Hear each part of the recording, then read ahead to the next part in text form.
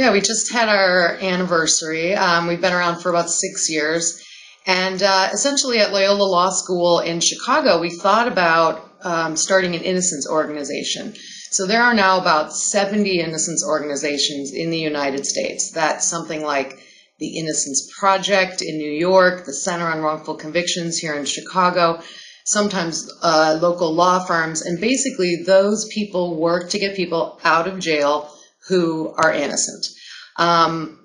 There's estimated to be, if we have 2.2 million people in prison, a safe estimate is that 5% of those people are innocent. So we're talking tens of thousands of people likely innocent in prison.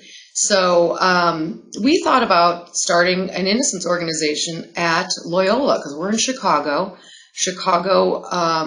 The Chicago area, fortunately or unfortunately, has a lot of wrongful convictions, meaning we are finding a fair number of convictions which were not accurate and where the person was innocent.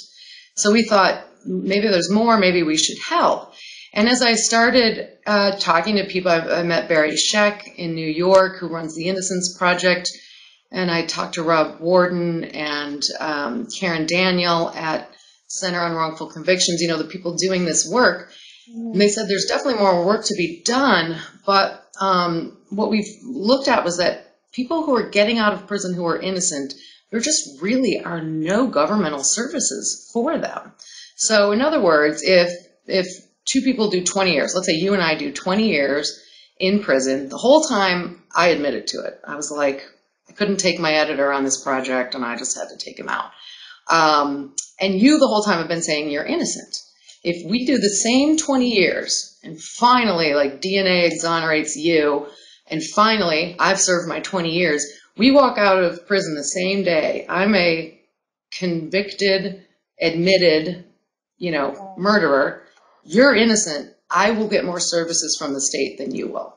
So what we decided to do was instead of starting another innocence organization, we started an After Innocence organization so that we could help out those people who are going through this very surreal journey of being accused for something you didn't do, doing time.